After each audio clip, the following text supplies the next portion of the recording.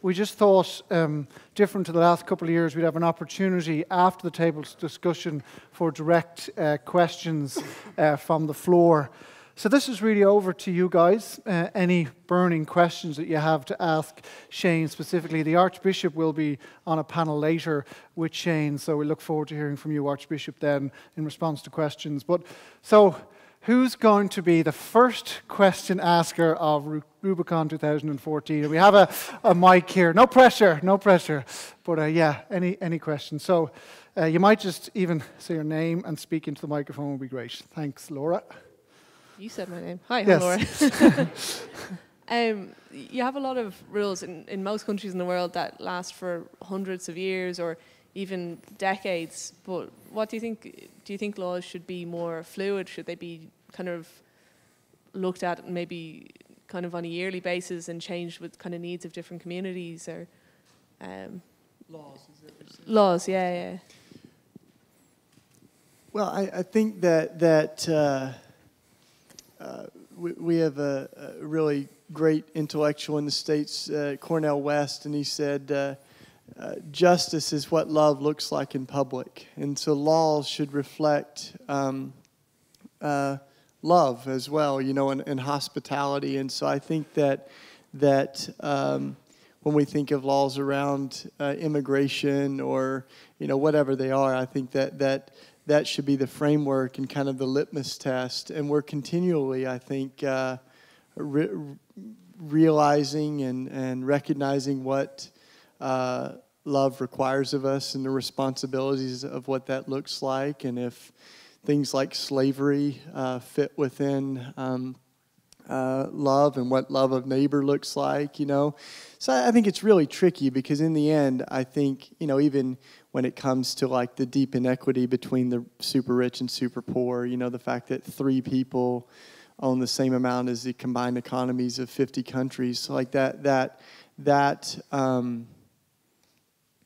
I don't think that you can legislate love, and I no law can change a human heart, but I think that laws can create ways to protect people and to open the door to hospitality or shut the door to hospitality and love. So I think that would be my thought on so that what we try to do is win over the hearts and minds of people, and as hearts change, then laws change, I think, you know, and I really think that that's certainly what is happening in our country, you know, like I even maybe everywhere, you know, but I think of apartheid, you know, and all these different things that have changed. I think a lot of it is because folks' relationships have changed and their hearts have changed.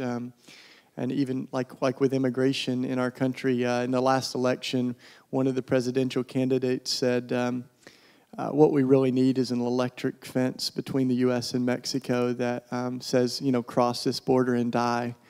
And thankfully, a lot of Christians came out of the woodwork and said, that doesn't really look like Jesus. That doesn't look like love, you know. And so I think we're in the middle of some really healthy dialogue about how we are to love our neighbor as ourselves and what that looks like when it comes to the issue of immigration, or maybe a little closer to home, the issue of, you know, 30,000 Syrian refugees, like, do we welcome them or not? And you know, I think we can suggest as Christians that we have a choice, an opportunity in these crises of whether or not we will welcome people and know that we're either welcoming or excluding Christ. Great. And just to say, we have Dr. James Gallen, James from Holy Trinity, who lectures in law in DCU, and he'll be on a panel later on, and you can also maybe contribute to that question because you have all the answers, right, James? Yeah. So, any more questions, guys? If we could just pass the microphone down to that gentleman there so we can hear what he's going to say, that would be great. Just the guy in the green behind yourself there. So I've appreciated the Book of Common Prayer that you put out.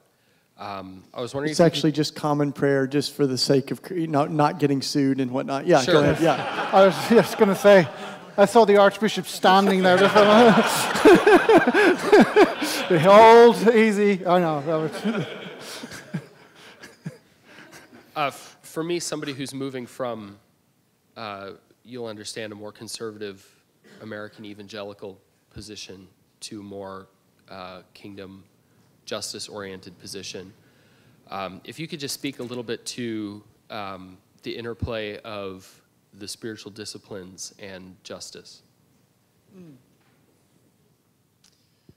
Wow, that sounds like we could have a 6-hour workshop on that. But I guess what the spiritual disciplines, I think, can do for us is they're kind of like exercises for our soul, right? They work the spiritual muscles, and so I think there's a reason that disciple and discipline share the same root, and that to really follow after Christ means that we've got to, and to be a person driven by love, I think we've got to work those muscles, because it's not necessarily our knee-jerk reaction. So I think part of what the disciplines do is things like fasting, or simplicity and solitude. Some of those things are ways that we can create holy habits that begin to allow the fruits of the Spirit to flow a little bit more naturally out of us, and that's certainly been the goal of our prayer life and projects like the Common Prayer Project, that can create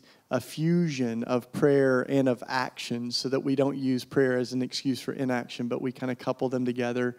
And I mean, there's just so many great teachers on that. Our priest, we have an Irish Catholic priest actually in our parish, and he one of the things he says, I was going to try to use an Irish accent, which goes over great in the States, but when I'm here, I'm a little intimidated. So, but have a go. Give it a go. No. I will not. Come on. No, I can't do it. No. Stop the camera. Stop the camera. That's right. No. Okay. So anyway, so he says, what's the difference between a flute and a stick in the mud?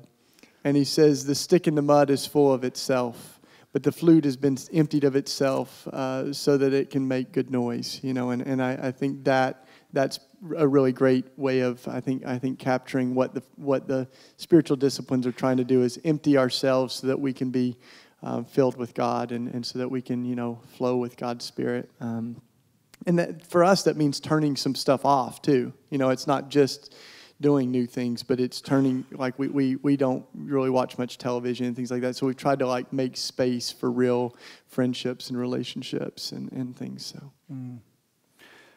Okay, a couple of more questions just before we go for coffee. Yeah. Again, your name would be really great, just so we can. Jake. Sure. Sorry. So we were just discussing how, some homeless people, after a while, they will actually choose to be homeless because of, the sense of community and various other benefits that I won't go into. But I just think that, a lot of people have kind of two kind of extreme reactions to as far as their approach to giving to them, and as far as, either you give so much because it's kind of like an assuaging your guilt thing, and then they can kind of see right through that as you're treating them as a problem that needs to be fixed. So that's one extreme. And then the other extreme is obviously just not trusting any of their motives and just not giving anything. So I just wondered if there was practical ways as far as talking with them and things that you can show them that you're not just trying to, fix their problem, so to speak, and treat them like an equal human being.